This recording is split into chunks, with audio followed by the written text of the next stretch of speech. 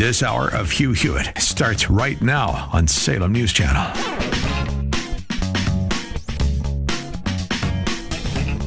Hour one of the Hugh Hewitt Show. Straight ahead, we're going to be looking at the news. We're going to have a rundown.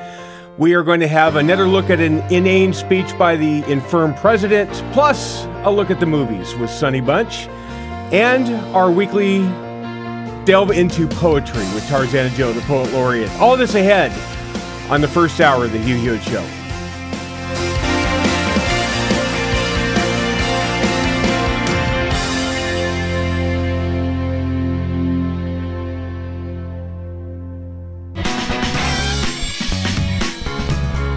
You won't want to miss a minute. This hour of Hugh Hewitt is on Salem News Channel.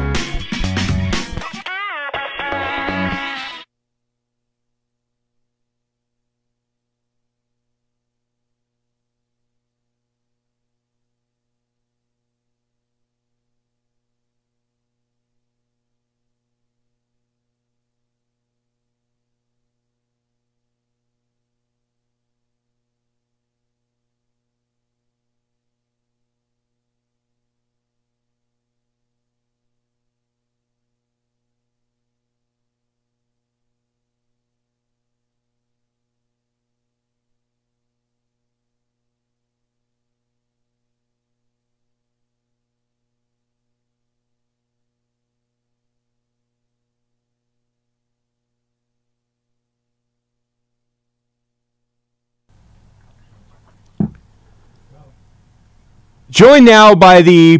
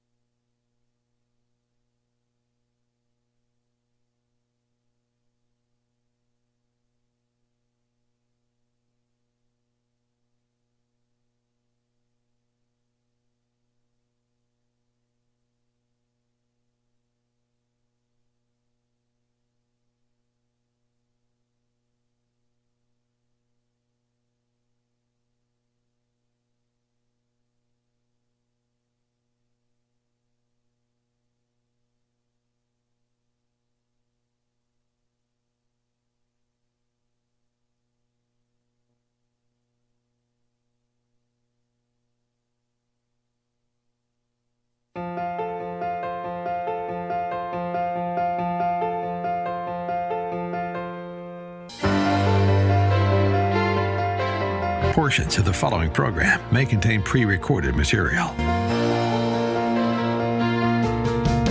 Morning glory, America. Bonjour, hi, Canada. It's Hugh Hewitt. Today is the big day. They're voting on the next chairwoman of the Republican National Committee. I'm down in South Orange County, California at the RNC, reporting back to you on Monday all about it. But it worked out so well yesterday. He wasn't arrested. We weren't canceled. So we thought, let's try it again. Generalissimo is back. Take it away, Dwayne. No, nobody got arrested, at least not yet that I'm aware of. Welcome back, America. It is Dwayne Patterson filling in for Hugh Hewitt today. Hugh is at the RNC retreat as they vote on their leadership for this coming term, and he will be rejoining us on Monday. Lots ahead on the program today. In hour 3, we will be talking with Dr. Larry Arnn of Hillsdale College, who will continue the Hillsdale Dialogues. And this week, I think they're going to take a break from Churchill, and they're going to do current events because there's a lot going on in the news. So Hugh will be talking to Dr. Larry Arnn about that. Also in the program today, we are going to conclude Hugh's interview with Mike Pompeo, former Secretary of State, author of Never Give an Inch. The last of that very lengthy interview will take place a little bit later in the program, along with an update from the Hill and Sarah Westwood of the Washington Examiner. She's got a couple pieces of interest that we're going to talk to her about a little bit later. We're going to have poetry today. It is Friday. Tarzana Joe will be along with the verse of the week. Sonny Bunch will be along with movies, but it is time for the rundown. Memphis is on kind of a high alert status right now. 5 Memphis police officers were charged yesterday with second-degree murder for the death of Tyree Nichols, a 29-year-old black man, after a traffic stop that escalated into what the authorities have described as a display of staggering brutality. What makes this case different than previous cases is that all 5 police officers are also black. The officers that were charged, let me see if I can find their names here. I will find their names in a second. Here, Tadarius Bean, Demetrius Haley, Emmett Martin III, Desmond Mills Jr., and Justin Smith were all charged with kidnapping, official misconduct, official oppression, in addition to second-degree murder, prosecutors said. The officers have all been terminated as of last week. The reason Memphis is on high alert for tonight is because a little bit later this morning, Memphis is going to release the videos. And apparently the video is going to be stunning to see. It is going to be something that everybody is afraid is going to resort to violence in the streets. The mother of Tyree Nichols has already gone forth and begged the community of Memphis not to riot, to whatever they have to say it peacefully. It's going to be an interesting day, an interesting night in Memphis. So prayers for everybody there. That is going on today. The National Archives in the try to get the horse back in the barn after the barn door is open department have now decided to ask all ex-presidents and ex-vice presidents to go through their files and see if there's things there that shouldn't be there. A little late for that, but the National Archives is Johnny on the spot. The FBI finally got back to what the FBI should be doing. They shut down a ransomware gang that has targeted schools and hospitals. Attorney General Merrick Garland said the group, called Hive, extorted hundreds of organizations before getting hacked itself. Boy, you love karma in that department, don't you? The FBI and law enforcement in Europe have shut down a major ransomware operation accused of extorting more than $100 million from organizations across the world by encrypting victims' computer systems and demanding payments to provide a key to unlock them, U.S. officials said Thursday. Look, I have a kind place in my heart for a lot of people, not these people. They should not see unobstructed daylight ever again. I have no use for these people. We got hit by a ransomware attack in this studio. What was it, Adam? 5 years ago, 6 years ago, and it was a big hit. Are you going to pay the money? No, I'm not going to pay the money. We have to rebuild all the files. There's a lot of stuff we lost and had to rebuild. But I have no love for these people. May God have mercy on their soul, because nobody on earth is going to. Chrysanthemum flowers, a symbol of mourning in China, are now selling out in cities across the central province of Hubei, with prices rising sharply as demand surges following a wave of COVID-19 deaths. A worker at a green plant shop in Wuhan, the provincial capital where the virus first emerged, said he is now charging the equivalent of $6.63 per basket, a 50% year-on-year increase. Last year, we only charged a handful for a basket of these mourning flowers. This year isn't comparable with last year. So many people died of COVID this year, it has now boosted market demand. That's one way to tell if the CCP is telling you the truth about what's going on there with COVID fatalities. Gazans have fired rockets in the south of Israel yet again after a earlier attack in which there was some fatalities between the Israeli Defense Forces and Gazans. Rockets have started to fire into the south of Israel again. The 2 rockets that were fired were intercepted, thank God, before any innocents were injured or killed. The sirens were activated near Kfar Aza, a kibbutz near the Gaza border. You have to pray that we do not have another round of fireworks going off in Israel because of the violence on the border. More than half of Democrats, writes Sarah Arnold, are questioning Joe Biden's mental fitness. President Joe Biden is facing a series of rough patches as he enters his 3rd year in the Oval Office, sparking concern over his ability to govern the country from both sides of the political aisle. According to a Harvard-Harris 2024 survey, 6 in 10 respondents have doubts regarding Biden's mental capabilities, with 65% believing that the 80-year-old is just, quote, too old, end quote, to run the country. Nearly a quarter of those who say Biden is too old are Democrats, while 87% were Republicans and 67% were independents. Well, as long as we are talking about the age of the president and whether he is too old to do this job, let me take you to Springfield, Virginia, yesterday, where the president took the roadshow to give a union speech where he said this. Cut number 1, Jacob.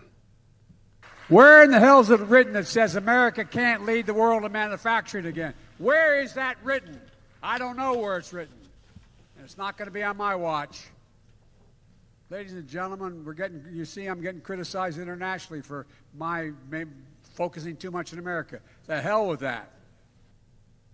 I know. Nobody... Does anybody want to call on me? I know where in the world it's saying that the U.S. can't lead in manufacturing. Beijing. Xi's office, China, it's all over there. Yes, it is written around the world that the U.S. can't lead on manufacturing, and Joe Biden trying to get all righteously indignant. It just strikes a weird chord. Cut number 2. It hadn't been with my case, but all of a sudden, blue-collar workers, all the guys I grew up with in Claymont and Scranton, they're voting Republican. Not a joke. What's happened? I think a lot of because they don't think we care. We're not paying attention. It's a little bit like what happened when I ran the first time as a 29-year-old kid for the Senate in 1972 and got elected. We had what I called limousine liberals. A lot of people wanted to do an awful lot, but they just forgot about my neighborhood. They forgot about the neighborhood I grew up in. We weren't poor. I'll bet you forgot that Joe Biden invented the term limousine liberals. I know I sure did. And you know why? Because he didn't invent that phrase. He is, he's this generation's Walter Mitty. He's been everywhere. He has done everything. He has invented everything. There's lots of things that Joe Biden in his head has done that just do not bear out to be true. The reason that blue-collar workers are starting to vote Republican is because they're tired of paying taxes. They're tired of their jobs being shipped overseas. They're tired of a lot of things, primarily that the Democrats aren't the same Democratic Party they used to be. The blue-collar workers don't like workers coming across the border because of a invite from the Democratic Party horning in on a lot of jobs. There is a lot of reasons why they're voting Republican. They have families, and what the Democratic Party is offering does not meet what the needs are of the families of these union workers. More from the infirm president from Virginia after the break, plus a whole lot more news, and Sonny Bunch and Tarzana Joe and all sorts of fun ahead. On the Friday edition of the Hugh Hewitt Show, Dwayne Patterson filling in for Hugh Hewitt. We'll be back right after the break. Come back. Portions of the Hugh Hewitt Show are brought to you in part by PhD Weight Loss and Nutrition. Go to myphdweightloss.com to learn more.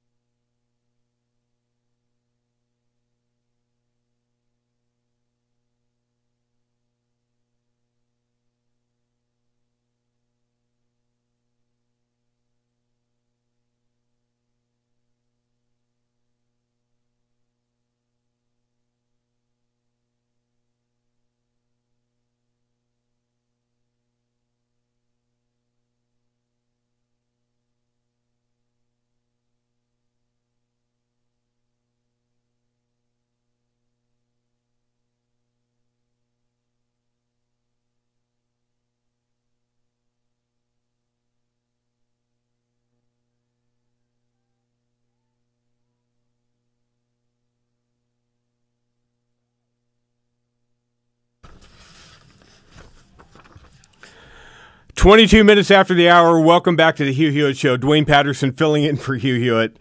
That's Rod Stewart, of course. The first cut is the deepest. Et tu, Rod Stewart. Look, over across the pond, Great Britain has their own problems in their political affairs in Parliament. The Tories have not had a great run of it of late, and Rod Stewart actually is a conservative. He's actually a Tory. Now, you wouldn't know it of late because he doesn't really talk much about his politics, and it certainly isn't reported by media because he is a Tory, and so, the media doesn't like that much. Except, of course, when Rod Stewart calls into a radio show and says that, the Tories probably should stand aside and hand it over to Labour for a little bit because the Tories are making a hash of it. And when Rod Stewart says that, by gum, the media decides, wow, what Rod Stewart says, that's really, really important now. That's just grand. Thanks, Rod. Why don't you go, take a little time off. Speaking of taking a little time off, I would like Joe Biden to take a little more time off because every time he gives a speech, it's basically a train wreck. He was in Springfield, Virginia, speaking to a union crowd. And here's a little more of what the infirm president had to say, cut number 3. The deficit went up 4 years in a row, accounting for 40% of the entire 200 years of debt. You hear me? No president added more to the debt in 4 years than my president. I misspoke. 25% of our country's entire debt. Nobody has added more debt to the country than my president. No joke. You see, here's the thing. He was trying to say, but he's too feeble and inane to be able to put two sentences together. He was trying to say my predecessor. He's trying to lay it all off on Trump. Trump's the one that exploded the national debt. Him, not me. Go if you're a debt hawk, go get him, not me. And to be fair, Donald Trump did, in his 4 years, add about $7.5 trillion to the debt, or supervised adding $7.5 trillion to the debt. Did anything happen over those 4 years of consequence that may have been responsible for that? Maybe in the last year or so of his administration. Did anything happen in this country like, shutting it down, and then when the federal government decided to allow people to go back and actually engage in commerce again, we had to we had to hose the country down with cash just to kind of prime the pump and get it started again? Did that have anything to do with it? Possibly. Not saying that Donald Trump was a budget hawk. He's not. He never was. I never made that claim that he was. But to be fair, if you're going to lay all this off on him, then let's talk about some of the purported COVID relief spending under Joe Biden's watch. Again, he's trying to lay off all this debt on the last administration. $7.5 trillion worth. We are exactly a week into year 3 of the being there years. President Chauncey Gardner has got a track record now of 2 years, and in those 2 years, the national debt has increased by $1.8 trillion. That's halfway through. Now, you see, here's the problem with that. If you add in the $1.9 trillion that the American Rescue Plan, the ARP plan, is going to cost by most estimates, and then you add in the $500 million for infrastructure that passed through Congress earlier last year, and then you add in another $500 million that is estimated to what the student loan forgiveness plan is going to end up costing you and me. You add all that up, and in 2 years, Joe Biden has given us about $4.7 trillion of actual debt piled on, plus promised additional debt. So $4.7 trillion in 2 years, compared to Donald Trump's $7.5 in 4 and a pandemic. I'm not so sure I would run on that record if I were him.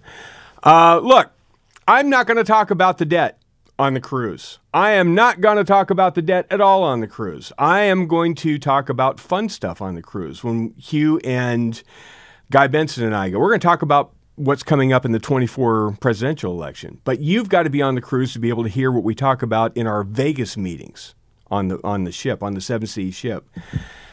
Regent Seven Seas is going to be a very luxurious cruise. HughCruise.com is where you get all the information. HughCruise.com. And I have to lose a bunch of weight to get there. I have to. I'll talk to you about the weight loss in just a little bit. But what I got to do is the Relief Factor spot, because Hugh normally would be popping Relief Factor pills right now, and you wouldn't be able to hear him talk about the 4 magic ingredients. You wouldn't be able to hear curcumin, resveratrol, icariin, and omega. You wouldn't hear him being able to articulate that because he's choking it down with lukewarm coffee. I won't do that to you. What I will tell you is it does work, because I've seen how Hugh can get around. I've seen him move around. He's 10 years older than I am, and he's more spry than I am. ReliefFactor.com is where you go to get the starter pack, $19.95. I will be joined after the break by Sonny Bunch, our movie critic, and then we'll get back to a little more Joe Biden in the news. This is Dwayne Patterson filling in for Hugh Hewitt. We'll be back with Sonny Bunch in just a second.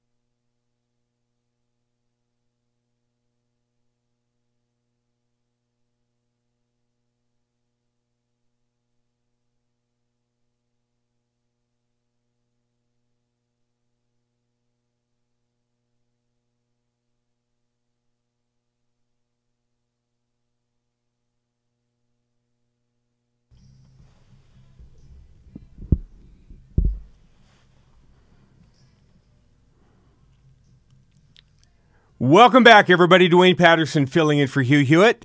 That music means we are joined by the resident movie critic of the Hugh Hewitt Show. That would be Sonny Bunch of the Bulwark Goes to Hollywood podcast, as well as the Across the Movie Aisle podcast. You can read everything that Sonny writes and get links to it over on Twitter at Sonny Bunch. Hello, Sonny. How are you? Hey, Dwayne. How's it going? I'm doing really good. I get to be in the big chair today, which is actually kind of fun. So well, I was going to say, is this the first time? Is this these 2 days? Are these your first time as host? I have actually hosted the show over the course of the 23 years that we've done this run. I've probably hosted the show maybe 15, 20 times, but but of all those times, the studio was on fire.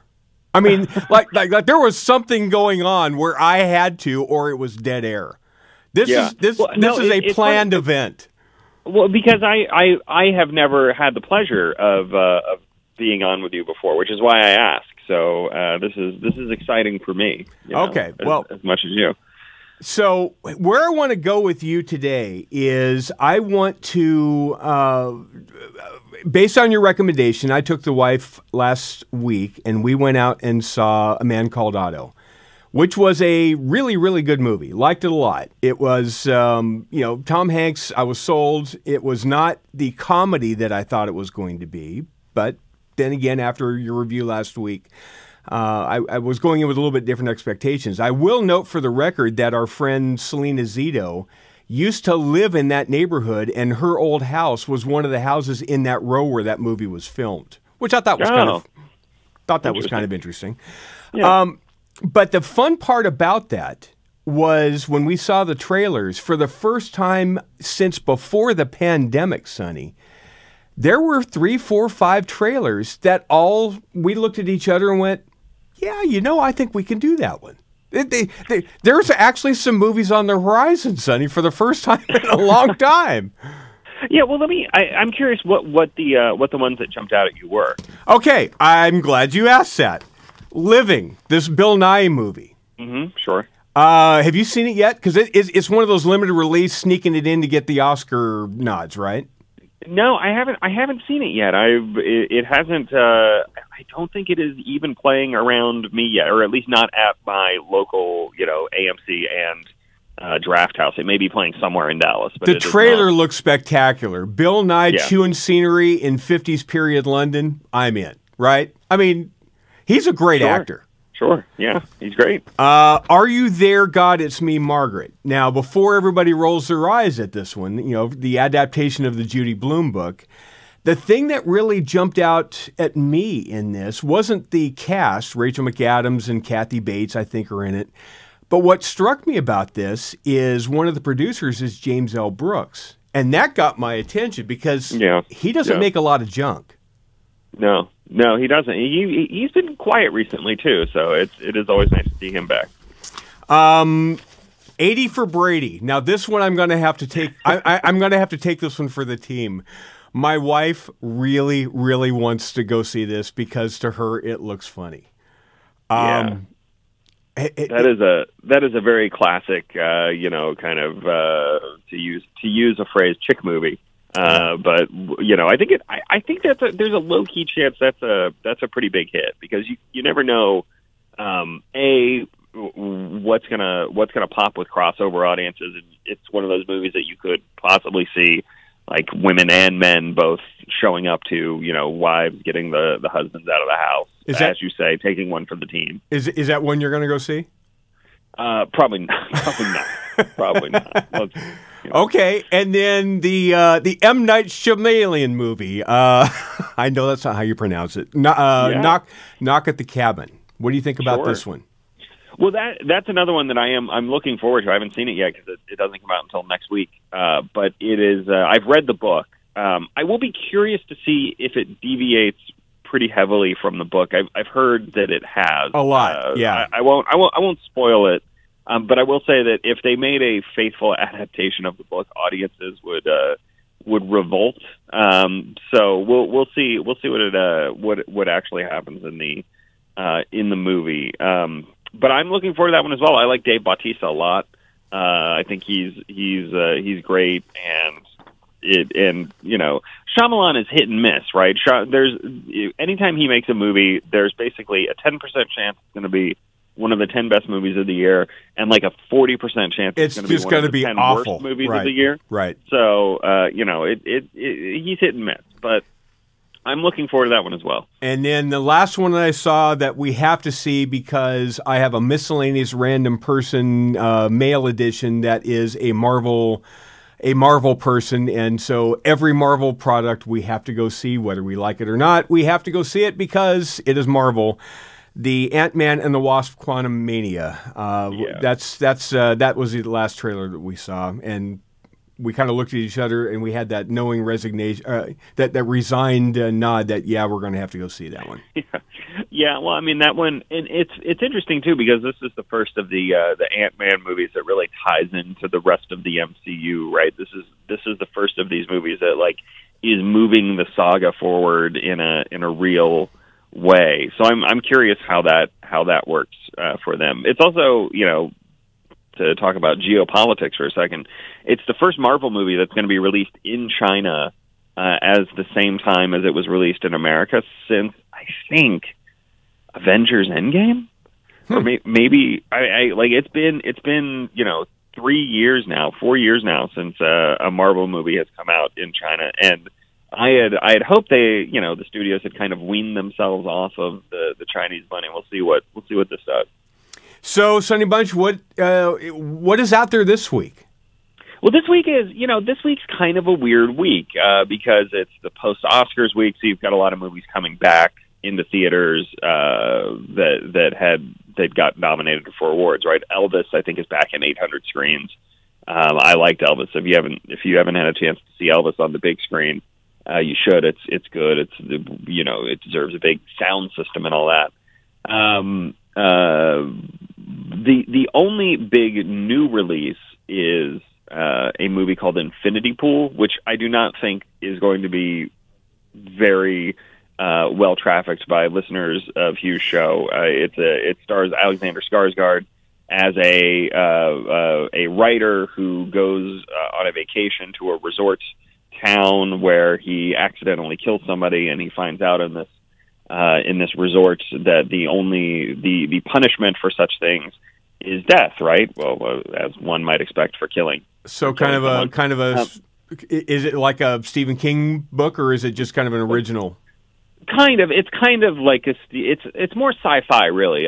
So the hook of this movie is you can pay to have a clone of yourself reproduced, and the clone is the one that is killed by the victim's family. But it goes beyond that into it's a study of what does it mean if you live a life without consequences, et cetera, et cetera. The movie thinks it's a little bit smarter than it actually is.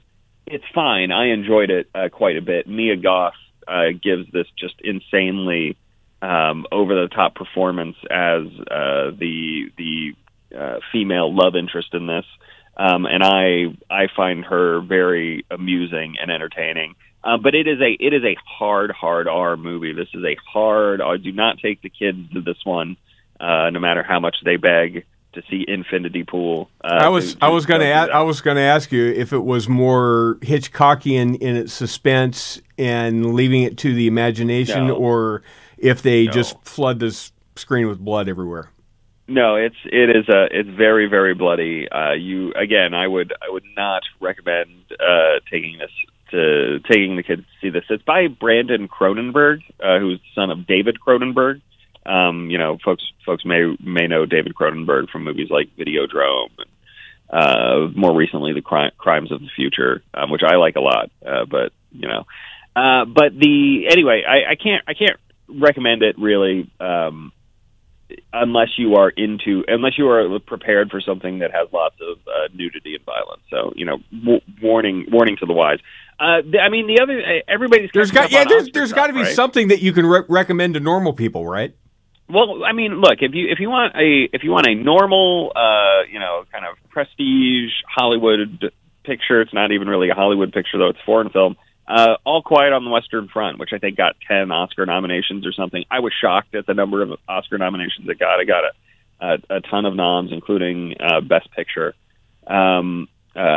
which is on Netflix now. You just watch it on Netflix. It's very good in a very traditional sort of way. I mean, it is a kind of traditional anti-war picture, very, very moving, very powerful, some great acting, some very muddy cinematography, as one might expect of the trench warfare.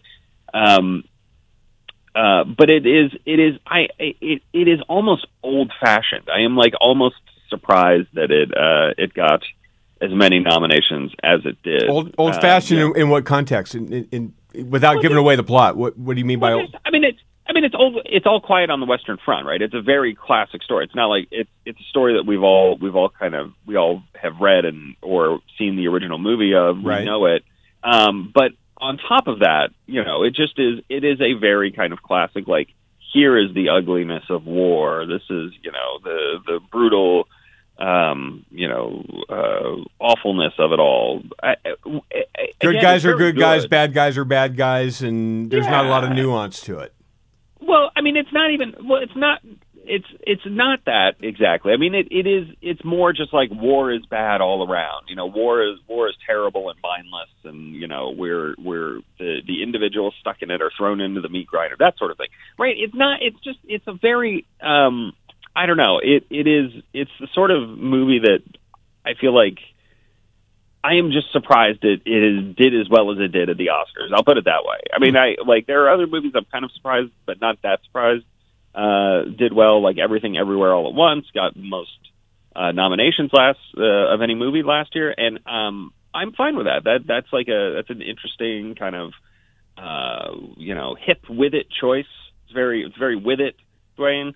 But the again, All Quiet on the Western Front. It's worth checking out. I don't love it. I do kind of respect and admire it. If that makes sense. It's just if you're not going to go see Infinity Pool, if you don't want to go back and see Elvis, if you've already seen Top Gun Maverick, this is probably the movie for you to go check out. The other kind of surprise Best Picture nomination was Triangle of Sadness, which I think is pretty funny. It's a satire. It's a social satire. Stars Woody Harrelson. First half basically takes place on a yacht. Sonny, we gotta start to wrap things up. Right. We will come back next week, and hopefully we can maybe sneak a Bill Nye showing in and look at Living. But you can get Sonny Bunch at across the movie aisle, and Bulwark goes to Hollywood, or you can see him at Sonny Bunch on Twitter. Thank you very much, Sonny Bunch. I get to do an extra relief factor. Why do I get to do an extra relief factor today? Well, the only way I can explain it is because I did such a good pitch the last day. The 3 pitches I did yesterday were so over the top that they ordered one more extra pitch. So here I am yet again to tell you about the 4 magic ingredients: Icarian, resveratrol, omega, curcumin. These 4 in a absolute perfect combination. When taken in the starter pack, if you get it into your system over a period of time, it will take care of the daily aches and pains. ReliefFactor.com, ReliefFactor.com. I'll be back with Tarzana Joe right after the break. Dwayne in for Hugh. Back in a second.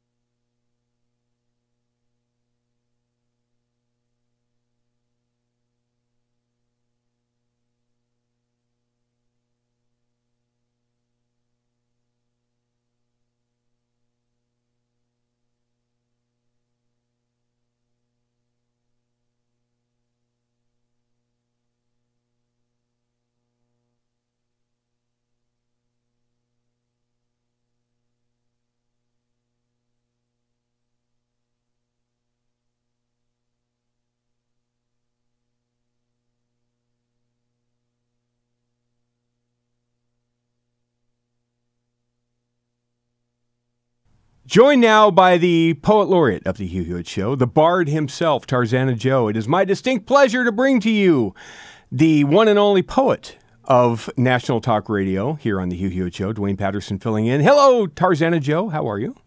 Hello, Dwayne. My pleasure. You know, Dwayne, you can't write poetry about classified documents 3 weeks in a row. Well, I guess theoretically you could, but I haven't. This is a more personal poem, and I think one perhaps you and other members of the audience can relate to. I had a pair of 501s. They were size 34. I wore those jeans a lot, but they don't fit me anymore. The last time that I wore them was in 1984. 501s are special jeans. They have a button fly. I'd see them in my closet, and I felt I had to try. I knew the odds were very long, like winning at the lotto. I swore off soda, bacon, beer, pastrami, and gelato. I kept those jeans up on the shelf to keep alive the hope, and every time I lost a pound or two, I'd try them on, but nope. I couldn't seem to make it work. I didn't have the skill, and many pants and jackets I donated to Goodwill. My wife said, "Joseph, give those up." I knew that she said sooth to me, but I held tightly to those jeans because they meant my youth to me. Then one day I found him, a man both warm and wise, a trader at a swap meet, and he had some in my size. I raced back to my closet and I took them from their spot. I hustled to my hybrid and I drove back to the lot. I may not be as young and strong or svelte as other men, but I am quite content. I'm wearing 501s again. That's Don't Give Up on Your Jeans by Tarzana Joe. A spectacular, and I will have you know, Joe, I love this poem because I am in my standard uniform. My uniform is the Hugh blue shirt, button-down blue shirt with the blue blazer, but I'm rocking the jeans for pants as I always do, because that's just how guys do it. I love my 501s. Very important poem. Very important. Will this poem be featured at Tarzana Joe anytime soon? Yes, and the people at Levi's they can pay me anything they would like for that poem. They can use it in their advertising with a small honorarium. Yes, it will be at tarzanajoe.com. Has the Kraken been released as to the commissions for Valentine's Day poems? Yes, the world is full of procrastinators, just like your humble poet, and they started flowing in last week. So keep those cards and letters coming. Tarzana Joe at Reagan.com is how you get a hold of Joe, and his rates are reasonable. They should be going up, but they haven't as of yet. But treat yourself to a really cool gift for that special someone. Tarzana Joe at Reagan.com. Thank you, Joe. Thank you, Dwayne. I want to duck back into this Springfield, Virginia speech that the president gave yesterday and kind of close the book on this address to close out hour one. The president repeated the same old canard that he's repeated over and over again. Cut number 5. I've said this and I've kept the commitment. As long as I'm president, no one making less than $400,000 will have a single penny of their taxes raised, period. By the end of this week, you should have gotten your W-2. You should have started to get your 1099s. You are putting together your tax information to prepare for your return, to get to your accountant or to do it yourself if you are so disposed to do it by hand. And my guess is there's millions of people out there that are starting to put things together, that are going to start putting together their taxes and realize, hey, you know what? I don't make $400,000, and I'm paying more this year than I paid last year. Joe Biden is lying. Well, he does that. He does that a lot.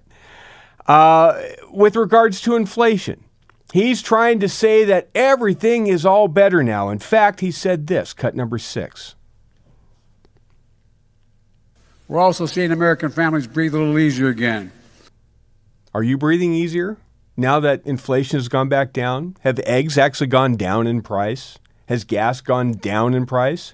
They may have plateaued off, and they're not increasing, 10% over last year. but they're 1 or 2% over last year. And last year was 8-9% over the year before. Nothing has gone down in price. He's claiming it is, but nothing's really gone down. One more real quick, cut 7. And by the way, families are going to save more than $1,000 a year in tax credits for these vehicles when they purchase one, and energy-efficient appliances like refrigerators and washing machines. If you can't afford gas, buy a new car. If you can't afford food, then buy a new fridge. I'll tell you one thing, I don't have to buy as much food. I eat smarter. I eat less of it, and I'm fine. That's what my PhD weightloss.com tells you to do. MyPhDweightloss.com, 864-644-1900. I lost 50 pounds on this plan over 12 weeks. Ate a lot less food. Didn't seem to bother me too much. Lost the weight, lost 20 points off my blood pressure. You can too. 864-644-1900. Hour 2 of the Hugh Hewitt Show, straight ahead. Dwayne Patterson filling in for Hugh Hewitt. We'll be back after the top of the hour break.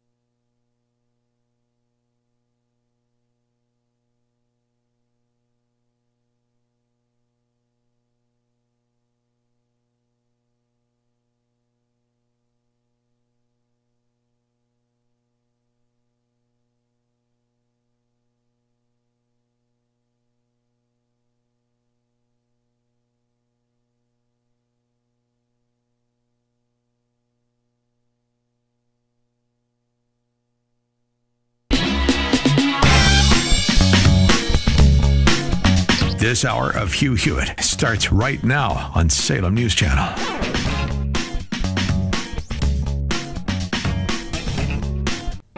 What's on tap for the House of Representatives this week and next? We're going to talk to Sarah Westwood of the Washington Examiner in hour 2. Plus, we're going to conclude the conversation Hugh had this week with former Secretary of State Mike Pompeo, author of Never Give an Inch.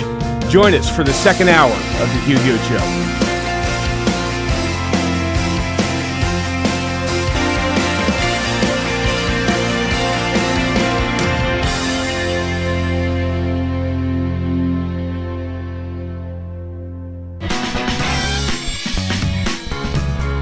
You won't want to miss a minute. This hour of Hugh Hewitt is on Salem News Channel.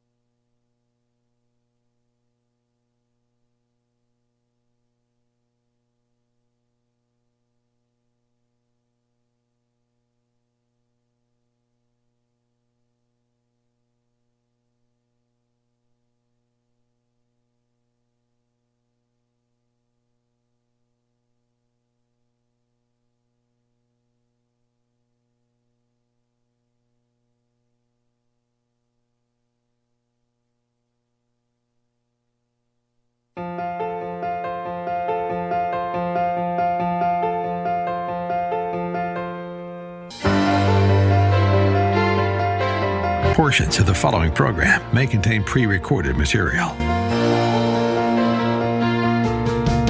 Morning glory, America. Bonjour, hi, Canada. It's Hugh Hewitt. Today is the big day. They're voting on the next chairwoman of the Republican National Committee. I'm down in South Orange County, California at the RNC, reporting back to you on Monday all about it. But it worked out so well yesterday.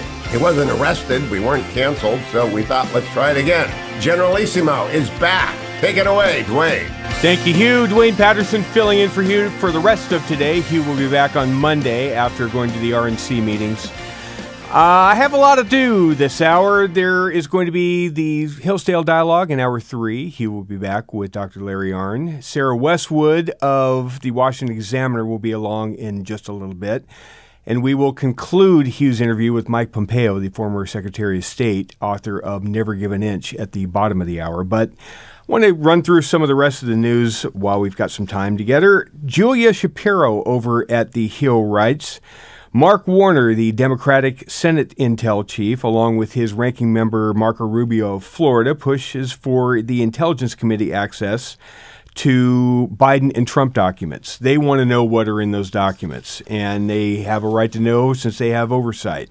Tom Cotton vows to block nominees of all stripes until Congress sees the documents seized at the Biden and Trump residences. Tom Cotton wants to see what's in it as well.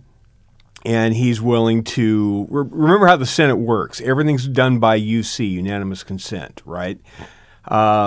We move to open the session today without objection, so ordered. Well, Tom Cotton's going to object, which means they've got to stop everything and hold a vote. And if they get enough people to vote, then they can move to that piece of business. Okay, well, now we need to do this. Without objection, I object. Okay, well, now we have to hold another vote, and it just slow walks everything to the point where some negotiation has to be done in order to stop that blockade. But Tom Cotton's going to be in the floor objecting to everything. My worst case scenario seems to be developing here in California. My worst case scenario being my choice for United States Senate in the year 2024 may be between Adam Schiff and Katie Batgirl Porter, and that may be my choice. I'm hopeful that it doesn't work out that way, but as of today, that's probably the most likely scenario, as Adam Schiff threw his hat in the ring, along with some other classified documents and Trump-Russia stuff, and decided he was going to challenge Dianne Feinstein, whose body isn't even cold yet, and hasn't even decided whether she's going to run again or not. But everybody on the Democratic side is assuming that she's not going to run, and so they are going to primary her. Katie Porter is, and so far Adam Schiff is. There may be more that gets in. And because of Prop 14 10 years ago, California has this crazy rule where it's an open jungle primary. Anybody that's on the ballot is on the ballot. It's a nonpartisan ballot for statewide office in the primary process. So there may be 50 Democrats and 50 Republicans, your peace and freedom candidates, your independents, your whatevers, your Greens, your Whigs, your nutlog candidates. Everybody is all on the ballot in the primary. The top 2 vote getters, regardless of party, are who is on the ballot in the fall. And the way California is made up, it's about a 65-35 split, Democrat over Republican, historically, over the last few years. So it very well could be Adam Schiff and Katie Porter are the top 2 vote getters, and then they start throwing clubs at each other in the fall. What my hope is, now this is just kind of a fever dream. This is a pipe dream. I'm under no illusions this is going to happen. But my hope is, Republicans, there are some of you that are left in California. 1. I only want 1. I don't need 10 on the ballot. Just 1. Put 1 Republican. Decide amongst yourselves who it's going to be. Put 1 Republican on the ballot for Senate, and then have 10 different Democrats run. And you might just eke out enough of a plurality to qualify for the ballot in the fall, and we have at least a snowball's chance. That's my pipe dream. But there's going to be probably 10 Republicans running too to split the vote, and so they won't probably be able to capitalize on how that thing works. In Florida, things do work there. The governor, Ron DeSantis, gave a speech yesterday. I want to play you a little bit of that speech. Here he is talking about Florida's crime rate, which, even though you like to joke about Florida man stories, the crime rate is actually the 50-year low. Here's cut 10. The results been, well, right now, the state of Florida, our crime rate is at a 50-year low. Overall crime down nearly 10% year over year.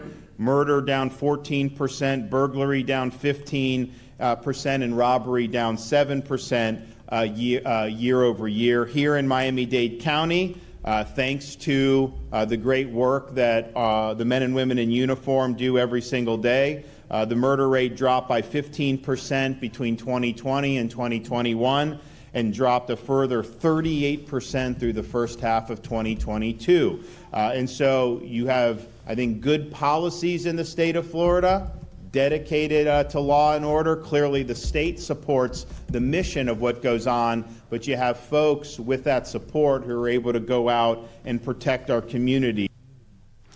He also went on to talk about the fentanyl crisis that is facing all 50 states because of the nonsense going on at the border.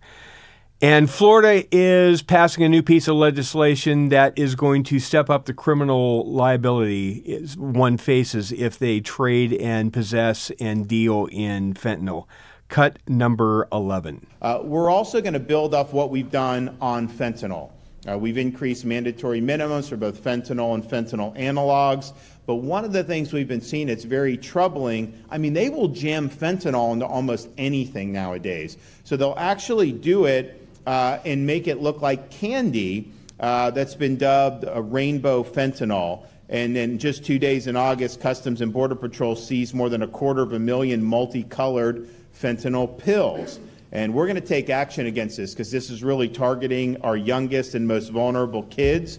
This is not something that you can do and, you know, maybe you have some side effects, but you get over it. I mean, you really could, the lights can go out with these fentanyl overdoses, and the chance of a fatality is much higher than with many other drugs. And so we're going to make it a first-degree felony to possess, sell, or manufacture fentanyl or other controlled substances to look like candy, and going to add a mandatory life sentence and $1 million penalty if you're targeting children with this type of fentanyl.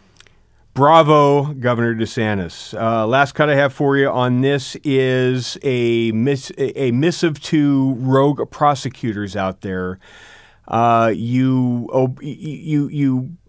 omit the law and you avoid the law that you're supposed to be prosecuting and living up to at your own peril. Cut number 12. We've also taken a very strong stand against the idea that prosecutors can pick and choose which laws that they enforce. You know, our view is that if you disagree with the law in the books, run for the legislature and try to change it. But you do not get to be a law unto yourself. We had an example of that in Tampa, and so we suspended that prosecutor from his position. So Ron DeSantis is he's governing as a law and order guy. And don't be surprised if he does throw his hat into the ring in 2024 for president. This is definitely going to be part of his agenda as well, bringing law and order back to the federal government. But that doesn't stop the media from just creating whatever narrative they want to create. There still is angst and wailing and gnashing of teeth in the media over the banning of this CRT class, all wrapped up into a proposed AP course that Ron DeSantis is saying, get out of here with that. We're not going to do that. Don Lemon on CNN got the vapors. Here is Don Lemon, cut 16. Layla, thank you. Thank you. Poppy, this is bizarre. I know. What are we doing here? I mean, I feel like we're going back. I feel like I'm watching a bad version of, like, Pleasantville, where I don't get what's happening. It feels like the 1950s all over again with, like, book banning. This is cancel culture from people who are, I guess they just want our kids to be ignorant and to control the teachers. It is, this is outrageous. I really don't even know how to explain what's going on here. It's just ridiculous. He doesn't know how to explain because he's a dummy, okay? He just is. The bottom line is the law bars books that have sexual content, sexual battery, cross-species sex, sadomasochistic abuse. Who could be against that except Don Lemon, who thinks we're going back to the 50s when he was born in 1966? It's dumb. Dwayne Patterson in for Hugh Hewitt. We'll be back right after the break.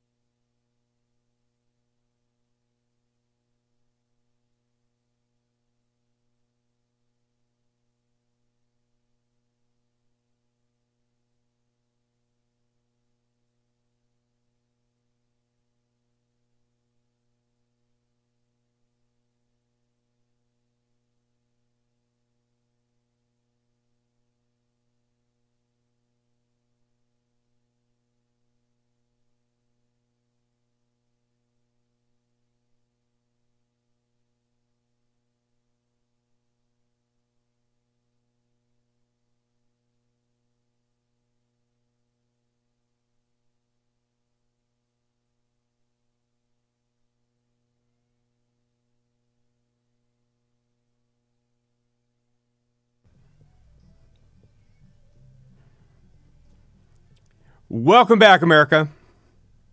Bound for Glory, Tedeschi Trucks Band. Finest bumper music in radio, if I do say so myself. Dwayne Patterson filling in for Hugh. Good to have you here. Still shaking my head at Don Lemon. There is real stuff out there in the world to talk about. There is real serious stuff in the world to talk about. And he is getting his knickers in a knot over this bill down in Florida, which would ban inappropriate content from being shown and given to kids. And he thinks it's a flashback to the 50s book banning era.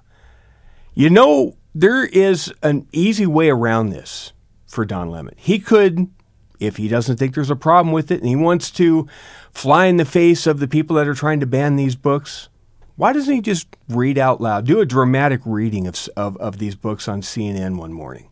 He can't do that. And you know why? Because CNN would be fined by the FCC for violating decency standards, and it's inappropriate content.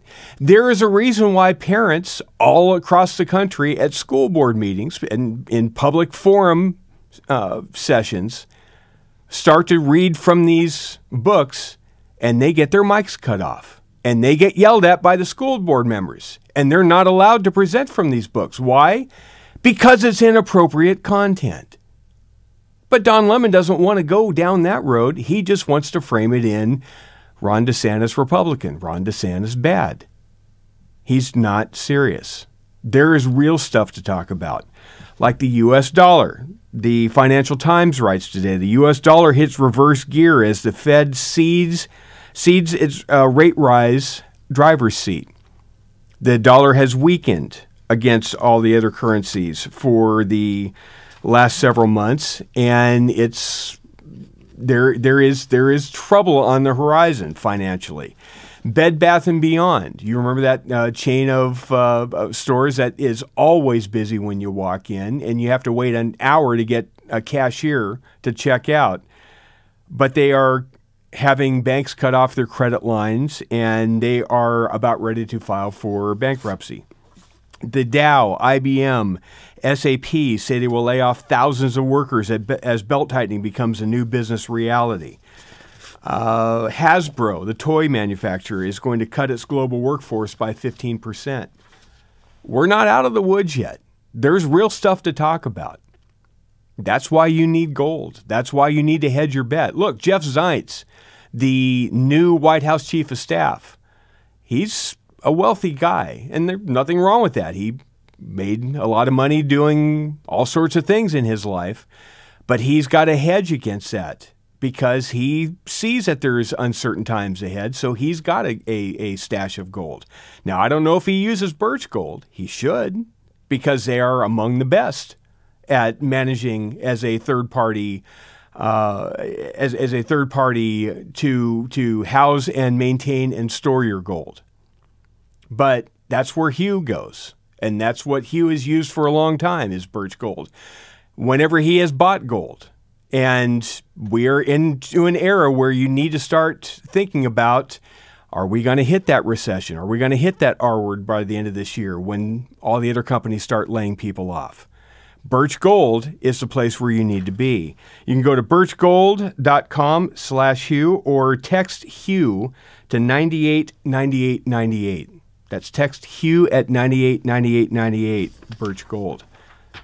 Last thing I want to do is my relief factor for, I got to do my PhD. I got to do my weight loss spot first. PhD weight loss. I have been able to lose 50 pounds on this plan. MyPhDweightloss.com. I talked to Rachel, my nutritionist, 2 days ago, and hadn't talked to her in a couple of weeks. She asked me how I was doing. Told her, got off the scale. I was at 192. I've been able to hold within a 5-pound range. Actually, I've been able to hold within a 4-pound range for the last 2.5 months because you learn how to do food better. You learn how to do the way you eat and the way you look at food better and how you categorize in your head food so that it doesn't become a problem for you. And that's something I had no idea would be the case. I thought going into this that if you went to myphdweightloss.com or you called 864-644-1900, you would, consume the products, lose the weight, and you'd be done with it.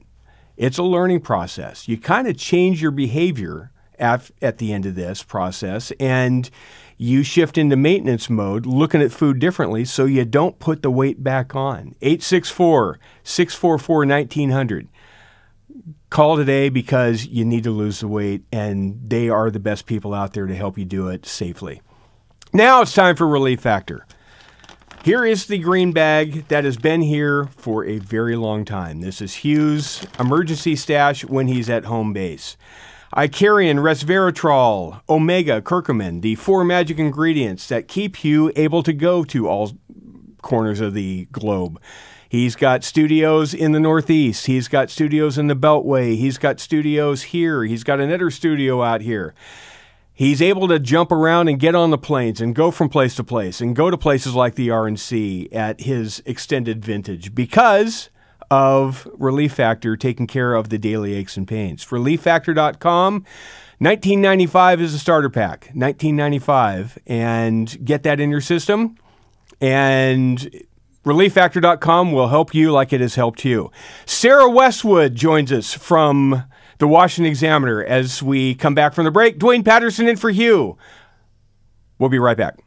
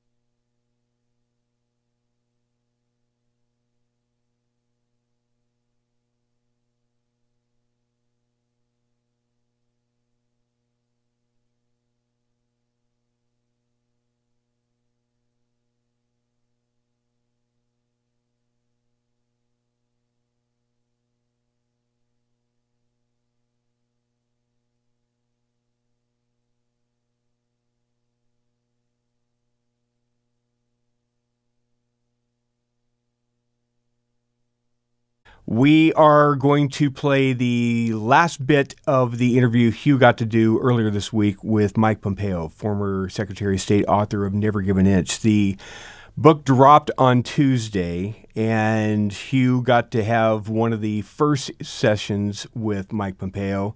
Spent about an hour with him, and we've been tracking that back throughout the week. And here is the final installment, how the interview concluded. Here is Mike Pompeo and Hugh. You know, the most important lesson in Never Give an Inch, it's realpolitik, first of all. It's about how to approach the world, but the other is how to staff an administration. And you have to make sure that people are going to be loyal to your vision, not to you personally. But the people who will hate this book the most are named John Bolton and Nikki Haley. And the people who will say, that was fair, are Jim Mattis and John Kelly. But it all comes back to, should anyone join an administration where they're not committed to doing the president's will? Because that's when an executive, you mentioned the unitary executive earlier, when did it develop the idea that you didn't do what the boss said to do? Nope. No one should join administration without the full intention of executing the president's lawful orders. And, you know, I tried to do that my best every day, every minute for 4 years. We had folks who came in. By the way, I came in with deep understanding about some of these things, strong opinions. No one would have to guess what I thought about the nuclear deal with Iran. No one would have to guess about what I thought about a strong American defense before I came into the executive branch. But when I signed up, I took an oath to defend America, and that meant to work for the duly elected president of the United States who got 270 electoral votes. And he reminded me of that from time to time, Hugh. He'd ask me how many I got. A few times, yeah. And fair enough. But the truth is, when you come in, you should make your case. Big fights are worthy. You should make arguments. But in the end, when the president lands in a particular place and says, go do this, your mission set is to go back to the organization that you lead, whether for me it was the CIA or the State Department, and not to tell them, gosh, President Trump wants to do this. I sure don't, but we're going to go do it anyway. But instead to accept it as your own, to own it. That is now your policy because you work for the United States of America and its duly elected president. And we saw people who came into the administration that had different ideas, different motivations, and simply couldn't accept that central principle. So is the key the transition planning? You may be running for president pretty soon. In my view, anyone who runs for president should start planning a transition no matter whether they're in first place or 20th place, because it's hard to stand up an administration. And the Trump administration, as a senior member of his family told me, screwed that up royally at the beginning. They got you. They got a couple other people who stayed 4 years, but a lot of people didn't stick around and were never committed. How hard is it to get that right, Mr. Secretary? It's very hard, especially hard for conservatives and Republicans. We like to be in the private sector. We're not people who love government. And so it's not, and not for most of us, a lifelong dream to spend our life working in some bureaucracy someplace. So it's even harder. That makes it even more incumbent on conservative leaders, conservative presidents to get their team on the field. No, we did not get that right in the Trump administration. We were slow. We were late. I will tell you, and I write about this in the book too, we didn't get as much help from a Republican Senate as we should have at the front end as well to get our diplomats, our ambassadors, our assistant secretaries, our deputy assistant secretaries in departments all across justice, defense, education. We were late and slow. So we were working with the previous team for far too long. Next president has to get this right. There should be conservative organizations, and there are, beginning to help shape what that will look like, because the people matter, Hugh. You know this so well. You have to have your people working in those places to actually execute the policies that are set forth. You're very careful to point out the Mary Kissels and the David Stilwells and the Morgan Ortegas and the Katie Martins, the people who helped you get it right when you got it right. When we look, and this is a global, it's not in Never Give an Inch. There are very important discussions of Susan Rice and President Obama and why they failed. There's a very important distinction between Ben Rhodes and the kind of people that you brought with you. Ben Rhodes being a nice creative writing guy who should never have been the Deputy National Security Advisor opposed to the general you talk about. But what is their worldview, Mr. Secretary? Have you thought about it? I'm not being pejorative here. They don't think like I think. Ben Rhodes is the Menedik of MSNBC. It doesn't make a lick of sense to me. What drives them? Goodness. Different things for different individuals, but there are some common themes, I think. they share a view, really a view of our country that is just fundamentally different than the one you and I hold. They think we're wrong a lot. They think we're the problem a lot. President Obama goes on what is essentially an apology tour. And they did that externally in Cairo, where he spoke about all the wrongs America had foisted upon the world. I just see it so different. They do it domestically. They talk about an oppressor class and a founding that is racist. I think those views cause them to have a set of policies around the world that are fundamentally at odds with how you actually protect America. They're unprepared to use real American power. Think about what those tools are, Hugh. Real American power is certainly a strong military. Sign me up. But real American power is the capacity to use international organizations if and only if they're serving American purpose. Real American power is using American energy to deliver good outcomes for our friends across the world. Real American power is this unbelievable economy that delivers AI and semiconductors and blockchain technology in ways that no other nation can. When you tamp those things down, when you talk about profit-making companies as evil, or you talk about the United States as a force for bad in the world, you end up with a really different set of policies. And I think those are the ideas that animate the Ben Rhodes and the President Obamas of the world.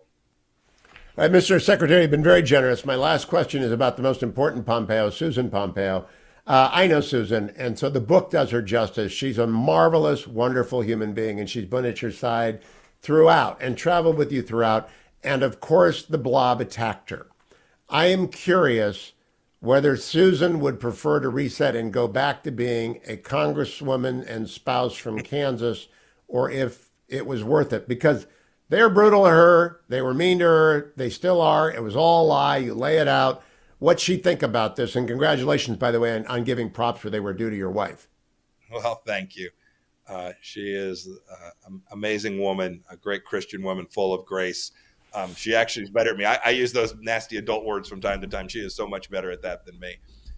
No, she is a patriot too, Hugh, just like your bride is, cares deeply about this country. She wouldn't trade a single second. It was hard. I shouldn't go after family. So I was more troubled by that than anything else. They could come after me, and it wasn't such a big deal. When they came after her or my son, that was fundamentally different. But she wouldn't trade it either. She's proud of the things we accomplished. She was so happy that we managed to make it through the 4 years in a way that we think did good service to the United States of America. I don't think she'd give it up. In spite of all the heartache, I think she'd still say it was noble and worthy and important. Terrific. The book, Never Give an Inch, in bookstores everywhere, available at Amazon, on the New York Times bestseller list. If it's not there, they're playing games, because everyone's going to want to read this. Thank you, Mr. Secretary. Congratulations on the book. Thank you, sir. I want to spend a couple of minutes now on a couple of different New Jersey politicians and just kind of let you see what unserious looks and sounds like. You just saw serious, and you heard serious. Mike Pompeo is thoughtful, sober, serious. You may not agree with his conclusions, but he at least looked at the issues very pragmatically and very openly and honestly and very transparently. Contrast that to somebody like Cory Spartacus Booker, the senator from New Jersey. After a couple of shootings that took place in California and cost a bunch of people their lives because of a random workplace violence in one case, and I'm not sure if we even know what the cause is in the other one. It was a Chinese New Year shooting in the other one. Not sure what the motivation was yet. But after a couple of shootings, Cory Booker has never let a crisis go to waste. And whenever there's a shooting anywhere, you can count on Cory Booker showing up on MSNBC to make his pitch about why we need to take away all the guns. Cut number 14. One of the number one reasons, if you turn to our founders, that this nation was formed was for the common defense. And now we have more people in America, in my short lifetime, that have died due to gun violence than in every single one of our wars, from the Civil War and the Revolutionary War to the wars in the Middle East combined. This is a dereliction of duty. This is a surrender to violence. This is not doing your constitutional duty to protect this nation from threats, foreign and domestic. Now, that would be a very stunning stat if it had any basis in truth. It, of course, does not. It's rhetorical overreach by Cory Booker, and if you are going to completely blow things out of proportion, why, I guess apparently MSNBC is the place you go to be able to do it and not get pushed back on. Here is the cold, hard reality. He said in his short lifetime, there have been more Americans that have been killed because of gun deaths, shootings, than have been in all of our wars combined. Okay? Here is the problem with that. If you look at World War I, World War II, the Civil War, Korea, and Vietnam alone, not even adding the Revolutionary War, not adding the Gulf War, not adding Gulf War II, not adding Desert Storm, not adding, what we did, the war on terror the last 20 years. If you look at just those wars I mentioned, that adds up to a death count of 1,236,640. In 2019 alone, just to pick a sample year, there were 14,861 firearm homicides. Now, if that's an average year, and you don't count in that number, a lot of those are suicides. So it's not a person on somebody else homicide. It's actually somebody taking their own life. But add it in. You'd have to be 83 years old to get even close to that kind of a stat that he is claiming. It's just not true. It's rhetorical hyperbole. It's over the top. It's overstated. It's not true. And he goes on MSNBC because he knows he can say whatever he wants to say and doesn't get any pushback on it. Frank Pallone is another guy that we will talk about maybe in the next segment from New Jersey who has some thoughts on energy. But I want to talk to Sarah Westwood of the Washington Examiner about what else is going on in Congress. She'll join us right after the break. It's Dwayne Patterson filling in for Hugh. You are listening and watching The Hugh Hewitt Show. Portions of The Hugh Hewitt Show are brought to you in part by Birch Gold Group.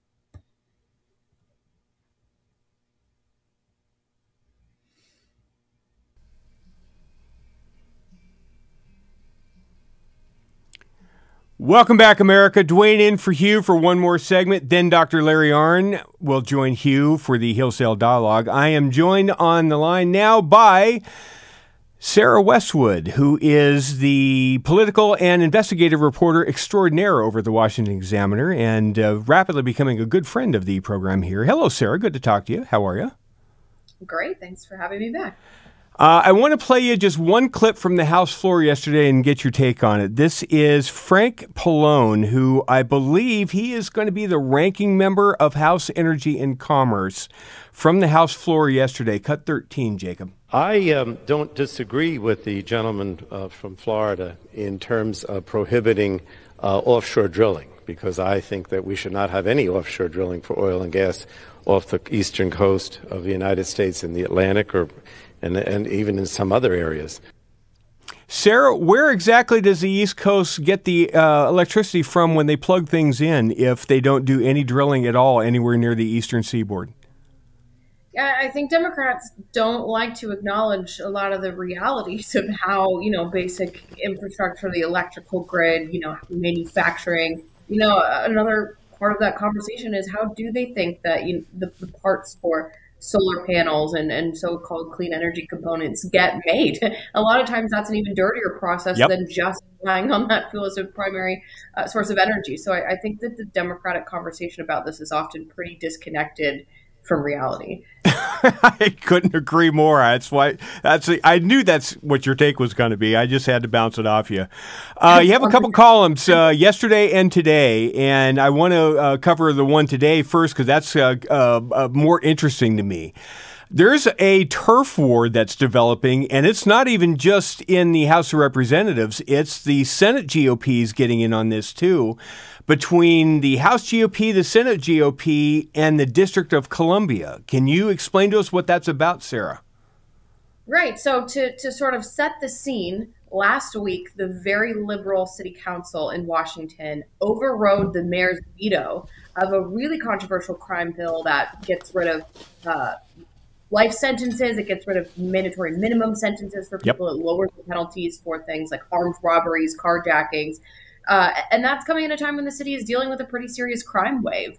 So taking over some of the functions of the D.C. city government, which the Constitution grants Congress the authority to do, vetoing some of the liberal stuff that the D.C. city government is doing, used to be sort of a talking point just of some House Republicans. There are some Freedom Caucus types who have in the past introduced measures to claw back some of what's known as home rule, DC's ability to govern itself. But now you're hearing from someone as, establishment, middle of the road, as Senate Minority Leader Mitch McConnell, saying that the DC city government is going too far and Congress should potentially step in. So I think that's a really interesting development that very quickly. Oh, yeah.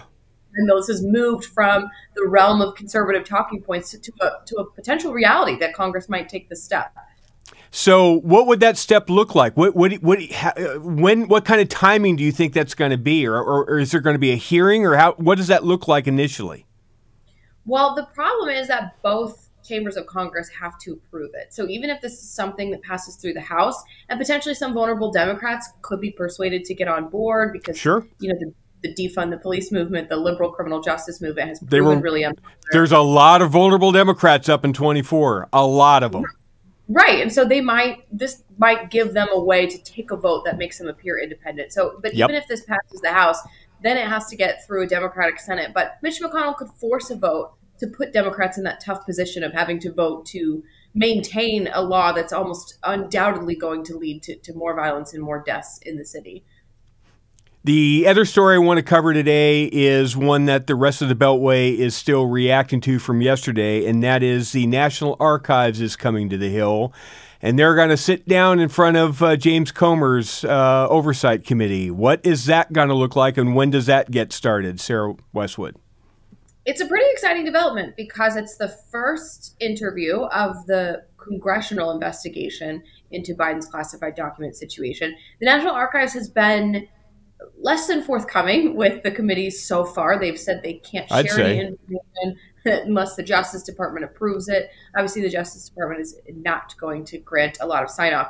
The part of why Comer's so interested in the National Archives is because the archivist was very cooperative with Congress when it was just Trump's classified documents that were under scrutiny. They wrote, a lot of correspondence back and forth, provided a lot of information, took a more proactive role in alerting committees about what was going on when Democrats were chairman. And now they've been sort of slow walking information to the Republican-led version of the House Oversight Committee. But nonetheless, the general counsel for the National Archives will be coming to Capitol Hill on Monday afternoon to sit for a transcribed interview. So that'll be sort of a starting point for the oversight to construct a timeline of when the documents came back into the possession of the government.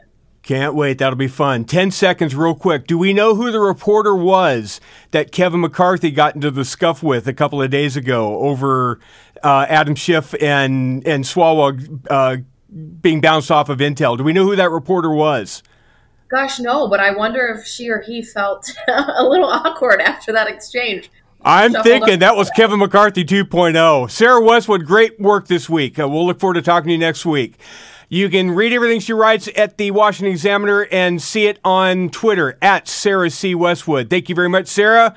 Thank you very much, America. I'm turning you over to Hugh Hewitt, who will be back after the break, talking to Dr. Larry Arnn with the Hillsdale Dialogue. Take care, everybody.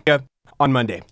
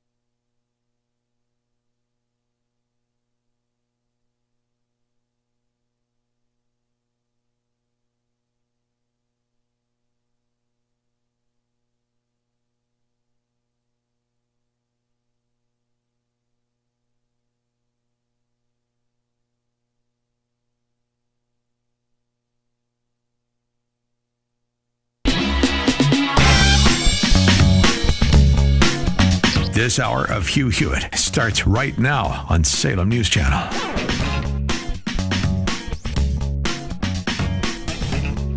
Hugh is back in Hour 3, along with Dr. Larry Arnn of Hillsdale College, as we do the Hillsdale Dialogues. They are going to take a break from their series on Churchill and look at the current news of the week, because there is a lot of it of import. Something serious is afoot, as Larry Arnn likes to say. All that ahead on the third hour of the Hugh Hewitt Show today.